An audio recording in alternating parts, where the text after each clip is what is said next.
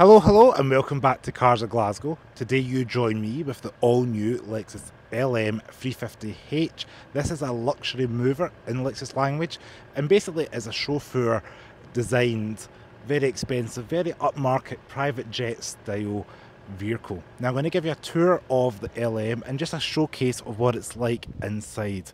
Now you can make your own opinion on the design of the outside. This is the first drive. I'm here at the press launch, so let's get into this video. So the dimensions of the Lexus LM, it is a fairly large vehicle. It's 5.12 metres in length, about 1.9 metres wide. Overall height is about 1.9, so it's quite a tall vehicle. The wheelbase is 3 metres and that benefits the rear spectacularly. Now you're looking at about 2.3 tonnes for this car and a fuel tank of about 60 litres.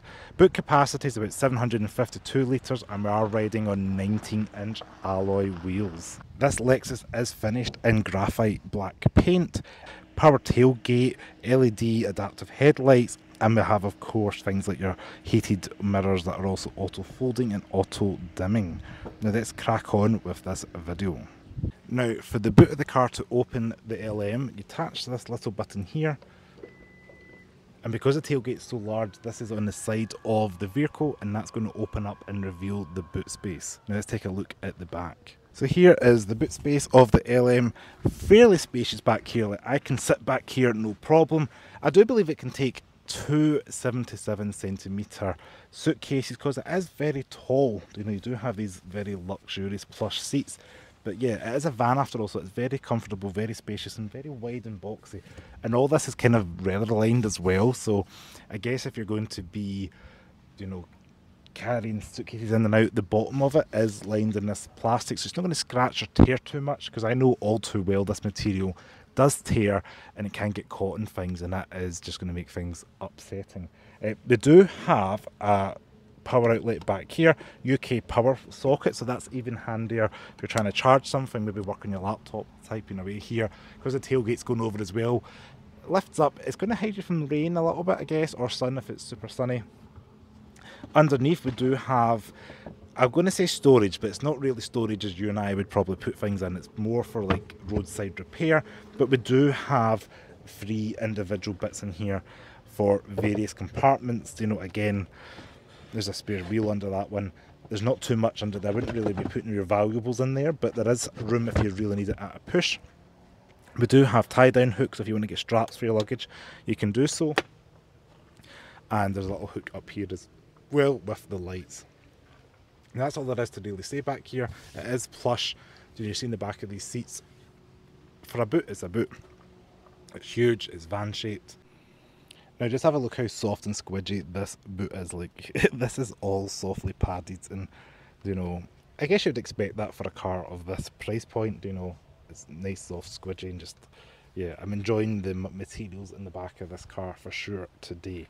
Now it is electrically operated. Now because of the size of the tailgate, there is a button up here you can push, but you've also got the option on either side of the car to lower it as well at a touch of a button, so it's really up to you how you want to close it.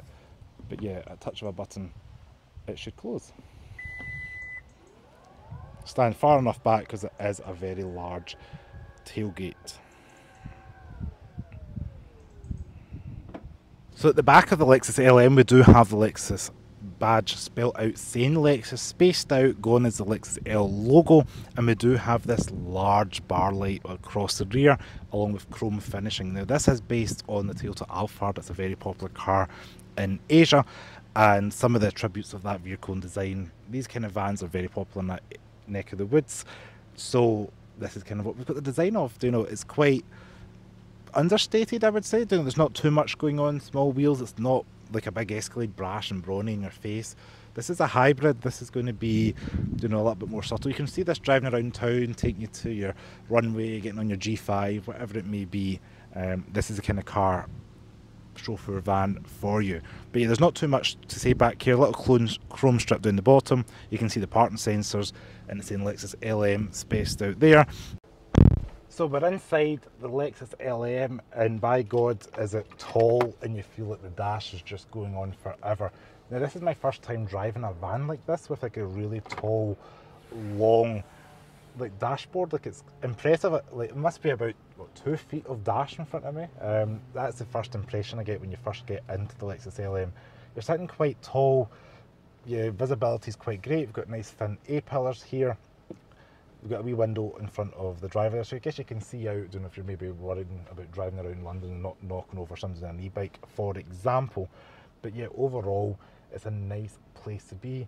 Premium feeling materials, and then you've got this kind of like copper colour running across the dash, right round the doors, kind of right round, which is a nice little delicate touch. And this wood trim here, it's above and below this centre console bit here. So overall, it's a really nice kind of plush environment. Now it's very familiar Lexus in here. So what I mean by that is we've got the drive selector, which we've seen in things like the Lexus LC, NX, etc. Foot in the brake, all the way forward for reverse, brings up your 360 cameras in this central screen, all the way down for drive, like so, and you can see the front camera. Other buttons in the centre here, for example, your EV mode, hold mode, electric park and brake, and traction control button are all buttons you can touch. You know, people are liking buttons. I'm quite fond of some buttons for fond of stuff, not everything being buried in the screen. Up here we do have a Mark Levinson sound system built into the Lexus infotainment screen. Now this is the current Lexus infotainment screen that we have seen on other Toyota Lexus models. And this, worth mentioning, this car has a 23 speaker Mark Levinson sound system. Up front we do have this touchscreen here, which is 14-inch multimedia touchscreen, and yeah, everything in here is fast and responsive in what we've seen in other products from Toyota and Lexus. Now you can control things like Sport, Eco, Comfort mode. There's even a rear comfort mode which helps reduce kind of the pitch when you're accelerating and braking for the rear passengers. That's unique to the LM. Yeah, not too much to say about here. We do have heated cooled seats, and you can touch a button, leave it in auto, like so. Heated steering wheel, there's 2 stages of heating, but yeah, you can leave that in auto. I'm just going to turn that off so you can hear me during this video. But yeah, that's quite a cool feature, just let the car work it out. Same thing for your, like your fan speed, etc. They are in the screen, but they're always there in their own bit, so you can just touch it and you're not having to go through menus. Same thing for the temperature control. You know, that's built into the radial dial there, so you're able to kind of turn it up and down just at a touch of a button there, and you can see a blue and a red colour. Just below that we do have your hazards, and then we do have your air vents for the centre there. Now, unlike the Lexus LC where the passenger got 3, it's all about rear comfort in this car. So up front the passenger here gets 1 vent, and then there's 2 in the middle, and then 1 over here for the driver.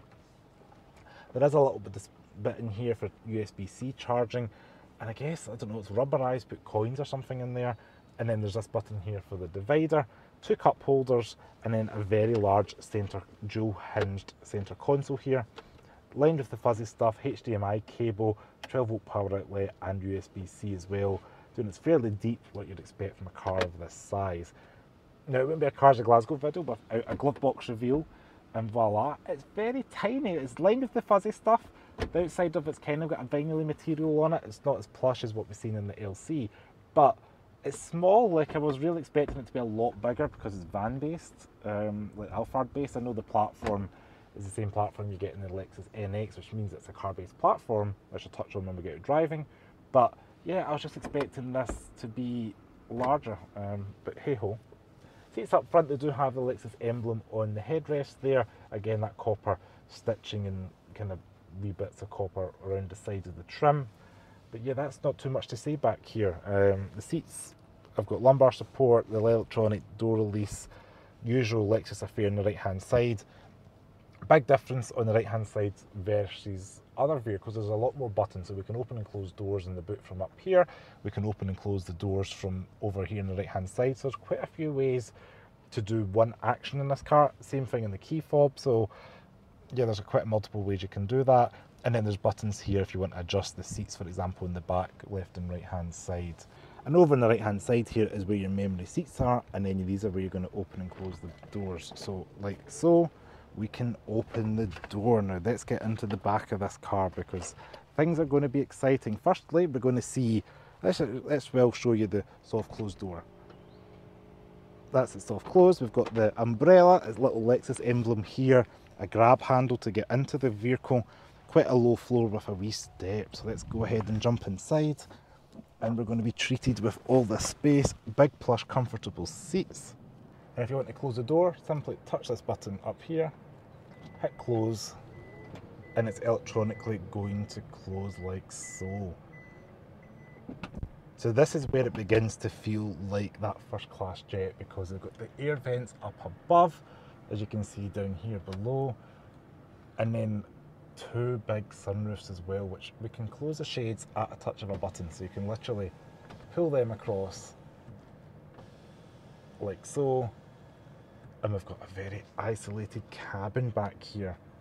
Now it's a very surreal environment even for myself, because this is a really nice plush soft place to be, very luxurious. We've got things like a vanity mirror there, so you can sit in the seat, you can do your lipstick and say hi Thomas. Plenty of leg room. We can push this button here, you can hide goodies, it's all lined with the fuzzy stuff. But yeah, like look at this, we've got plenty of room here. We've got adjustment down here, so we can pull this out like so. Slowly but surely we're going to get the legs standing out like that. We can adjust this. We've got heated and cooled seats, all touch of a button back here. But yeah, we can do so many things. So we can adjust the seat, we can raise and lower it, we can tilt the back of it, get yourself comfortable after a long hard day at work. And then you've got other wee buttons here as well, things like your center display like that. So if you don't want your driver to talk to you, you can be like, Jeeves, take me to Harrods, and then you can put your window back up like so. Again, electric window blinds are going to be controlled on the right hand side here if you want to get your McDonald's order. Thank you very much. And then you can close that like so, and you're going to get that closing. If you want to close the side shades, all you do is touch this button here, and you're going to see that opening and then closing at one touch of a button. Hide away from the sun and do your secret business meetings. So we do have another hinged compartment in here with USB-C, HDMI ports, and more outlets down here for your 3-pin power outlet. So there's a lot going on in here if you want to charge your laptop, etc. And there is this little sliding shelf thing in here as well. So there's a lot going on back here. It's going to be very rear passenger focused, which is kind of probably the point of this vehicle. We can even do things like turn on night light, we can change the ambient colours. There's a lot you can do in here. There's even a little bit of storage up here for things like your sunglasses, whatever it may be. But I just love, like, you've got the straddles of wood, this suede material, and then you can see things like your time up there, and it just kind of gives you the vibe, like rolling along the road like this. Now this is a huge screen back here. You can connect it up with your HDMI and put something on. Now of course we've got important business stuff to do back here, and I need my table for it. So yeah, this is what we've got back here. So could you imagine TV on? We can open this little compartment in here, bring out my bottle of Coke, get the crisps out, watch your TV, and you can enjoy your drive as your way of going. And then look at this, we've got these little pads back here. So there we go, we can turn things like your lights. Ooh, we're turning them on. Look at that. Voila. Let's see what we've got. Illumination. We can increase that by zone. We've got reading lights. Go back.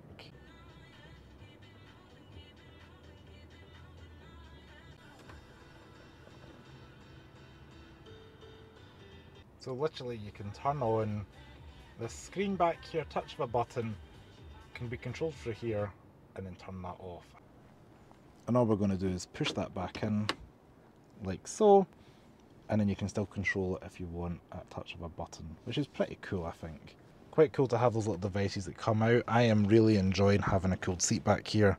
Now you may be wondering, is there enough room for somebody that's 5'11"? Often I see comments, I'm 6 foot, I can't fit in this. Well, tell me, this is incredible. Like, this is literally first class lounge experience. You know, look at this space, the quality of the leather seats is like a really fabulous thing. Look at the headrests with the little Lexus emblem in them. You know, it's a really impressive place to be. So I think you're going to be more than happy to be in here. And there's things like your little book lights. You know, you can get adjustment any way really you want, because it is configurable: height, the back, and even the leg support. And then you've even got a little bit here for a table if you wish. And if you are curious from the rear passenger perspective, obviously we've got the wee table here, a little cup holder here, and then you can put that armrest down if you want to continue having that. And then there's a little thing going on back here for more secret storage, so you can put your phone in there, charge it up, and then USB-C chargers and a headphone jack back there as well. So there's a lot going on here to help rear passengers. Now this is from the perspective down here. We've got a little bit here you can push, a little drawer lined with the fuzzy stuff, so you can maybe put coins, credit cards, deeds to your oil company, whatever it may be. And then down here we've got, again, lined with the fuzzy stuff. I don't know if you'd put a bottle in there because you might ruin all the felt, but I guess you could put longer items in there, pens for contracts or whatever it may be. This car is very, you know, it's just giving elegance, it's very giving a very luxurious environment, and honestly it's going to cater your needs, especially if you're maybe somebody that appreciates a little bit of privacy, you're used to the private jet lifestyle, and overall want a quality premium vehicle. And this is going to have a 10-year warranty as well, which is just going to be impressive, up to 100,000 miles of course. Now I've just pushed that button there to undo that, but yeah, there's a quick look again at the seats. There's the seat controls. Again, leave it in auto and let the car work out what's best for the rear passenger. But look how soft they are. Like, these are so comfortable, literally like an airplane seat. Like, so soft, so spongy, so incredible. Now to get out of the car, all we're pushing is open, and this is going to pull open like so. Okay, so we're driving the new Lexus LM Takumi. So firstly, it's riding on 19-inch wheels, which I'm just on a very uneven part of roads here, which is doing okay over the lumps and bumps there. I really wanted to test out how it feels over that short bit. Now, this Hyundai's going to let me out. Of course not. That's cross traffic alert coming up, Hyundai i6, and there's a man in a kilt there. Okay, but you know you're in Scotland when that's all happening at once. So, this car uses a 2.5 litre 4-cylinder petrol hybrid, not plug-in, just a standard hybrid, so self-charging in Lexus terminology. What you have seen in things like the Lexus NX and RX 350h models, this is based on that platform, which means crucially it's car-based first versus being van-based, such as some of its German competitors. Now, fuel economy for this car is claimed to be 39 miles to a gallon. Now, if you are a hybrid town driver, you're going to benefit from obviously driving around town. EVs, electric modes, is going to do a little bit better. We do have a claimed top speed of 118 miles per hour. The CO2 for this car is 163 grams per kilometre. Now, putting the foot down, I'll tell you what, it's not as isolated from the road up front than I would have expected. A, sounding from a Lexus, and B, the price point of the car. Now, visibility is great. I feel like I'm in a van that feels like a car. It's really odd because, see, because I've got the middle deflector up, what's happening is I'm seeing the cars in front of me reflect back. So let me see if I can put that down. There we go. Now I can see the cars behind me. So that's quite a cool wee feature. It can be locked out by the rear passengers, of course. Now we're just comfortably going across the road, on the road, and this is where it's going to be happy.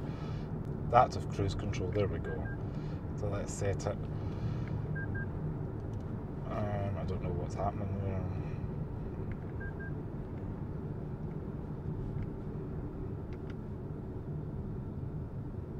And we're coming to a stop. Like so, it's slowly working its way down, slowly working will it bring us to a stop. We've got 75% driving, EV driving ratio, 25.9 miles to a gallon on the screen. Now, I haven't been driving it for all that, so that's a mixture of everybody that's driven this car before me with the 5,000 miles on this car.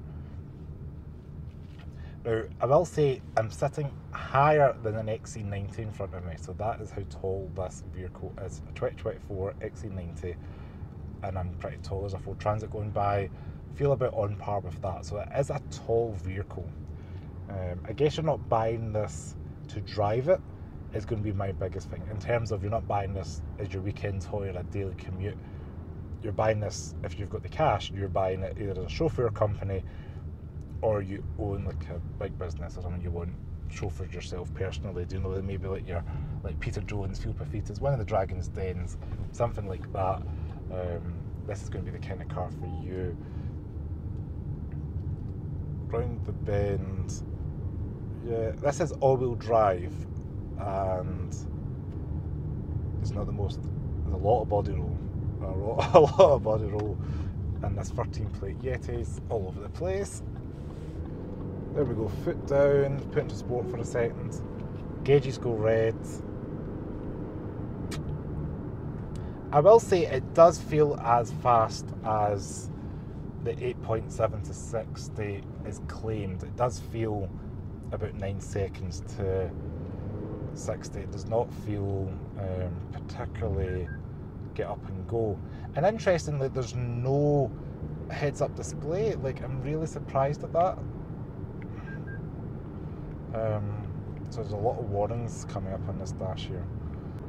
Right, there's a go. There's my adaptive cruise control. It's now set again. There's good real world driving for us as we're reviewing it. So yeah, that is my quick take on the Lexus LM. If I get it for a couple of days or longer in the future, do a full review, but I wanted to show you because it's new out, Lexus enthusiast here, and it's always cool to show. Now we're coming to a complete stop on an A road for no reason, and put back to normal. It does have a rear comfort mode, which if I did have somebody with me, we'd be testing out in the back today, because I think that's the place to be, is the back seat. Up front is not the place for this, but yeah, I was surprised, no heads-up display and looking down like this, but yeah, it's a nice place to be up front. So I just want to say thank you so much for watching this video on the Lexus LM. If you like this video, please give me a thumbs up, subscribe to Cars of Glasgow below, check me out on the usual social media like Instagram, X, Facebook, etc. Comment your thoughts on the Lexus LM, and I'll see you next video. Ciao.